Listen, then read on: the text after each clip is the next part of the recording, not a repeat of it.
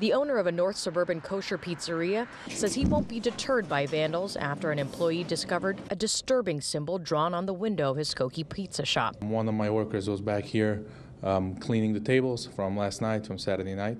She noticed in the window the heart with the swastika. Skokie police say they responded to the restaurant on Grosse Pointe Road where the vandal used a sharp object and a black marker to tag the front window of the business. Tonight, the department is investigating the incident as a hate crime. Moses Weichman, who is Jewish, believes this was a targeted attack. It's trying to make us feel unsafe and scared to be open, but we won't. We will be open. We'll continue stronger. The vandal was caught approaching the business on surveillance video. Moses saying this happened on Thanksgiving, less than half an hour after the shop closed for the holiday. As he was walking out, you could see in the video how he puts his head down because he doesn't want to be recognized and to know who he is. The act of vandalism happening as many in the Jewish community share a concern over a rise in hate crimes amid the Israel-Hamas war.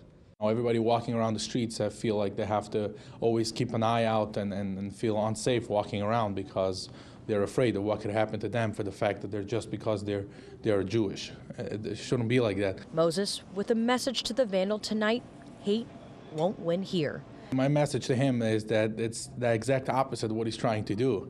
If he's trying to divide us, it only makes us getting closer and together like everybody.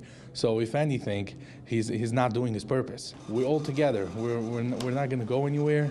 We're here to stay. Watch breaking news on YouTube. Subscribe to ABC7 Chicago Eyewitness News.